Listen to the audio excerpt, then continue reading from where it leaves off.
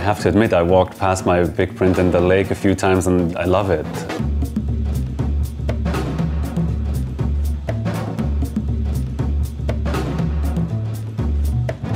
Roger, nice to be here with you at Images Vevey, sitting in a nice environment. And you have your work shown at the festival. Your work is entitled Escapism. It's about photography, about images. And because we are here in a festival that is dedicated to images, can you tell me what was your introduction to images? Was it when you were a child and you were like attracted by books? Well, so I'm born pre-digital, so it must have been an analog. The first real experience that I remember with working with images is when I was, I think, 14. I bought a copy. I just entered high school and I bought a copy at the local bookstore of that high school of Gotthard Schuh. Do you remember the Swiss photographer? Gotthard Schuh, the book was called Insel der Götter. It was his travel photography, I think, somewhere in the South Pacific. And I made a collage for my desktop. So I laminated it, and that's where I did my homework on. With these old images, black and white, old classical photography. Exactly. Not knowing anything about it, just I needed something to cut out to make a collage for my desktop, and it happened to be Gotthard Schuh. It could have been a lot worse. I mean, Gotthard Schuh is. And what is interesting about what you say, it's your introduction somehow was through a book, a photography book. Mm-hmm. Today we are here in a festival where we celebrate photography, and the photography is all over the streets.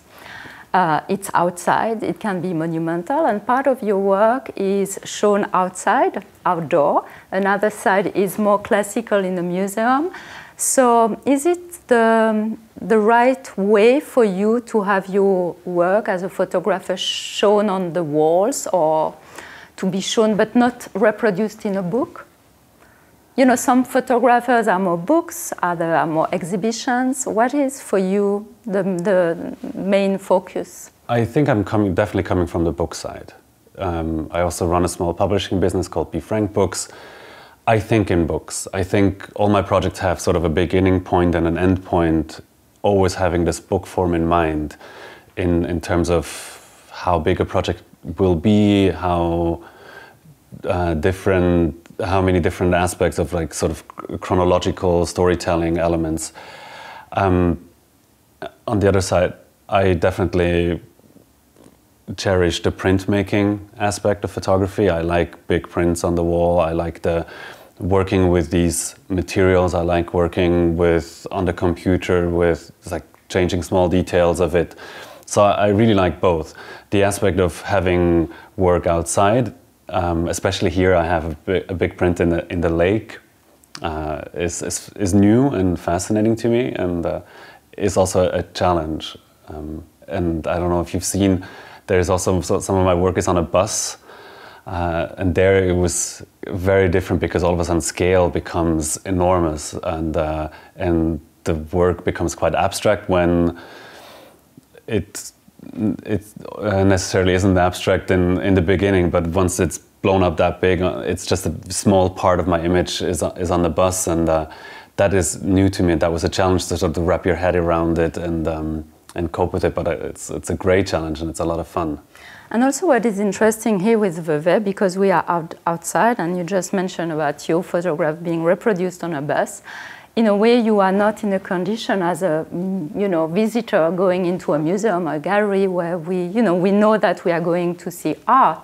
And with this experience, your work certainly is accessible for everyone, because even people just walking in the streets can see that. How was this experience for you here?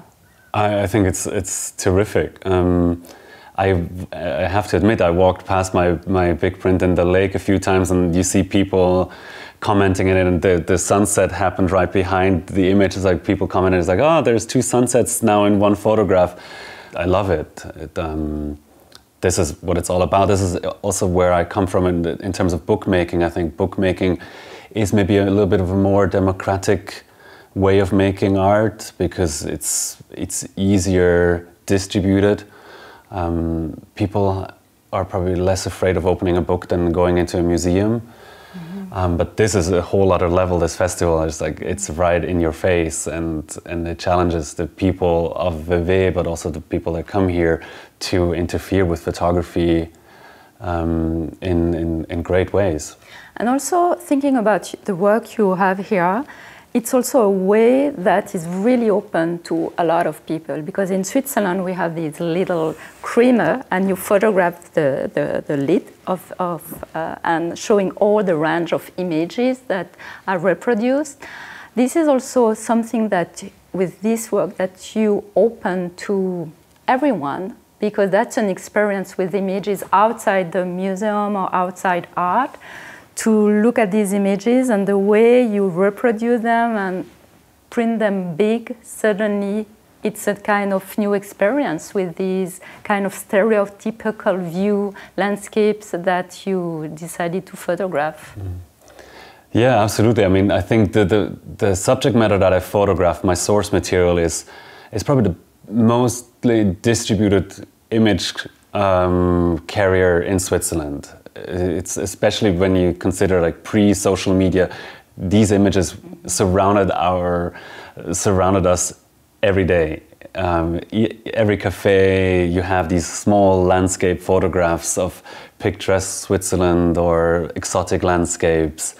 And I think people didn't know, or necessarily it works more subconsciously that you're surrounded by these images, I think, but it does something to you. If it does shape your visual understanding or maybe misunderstanding of the world or of Switzerland by the landscape, or the landscapes in general, by seeing them. And so this is what I'm playing with here with this exhibition, Escapism.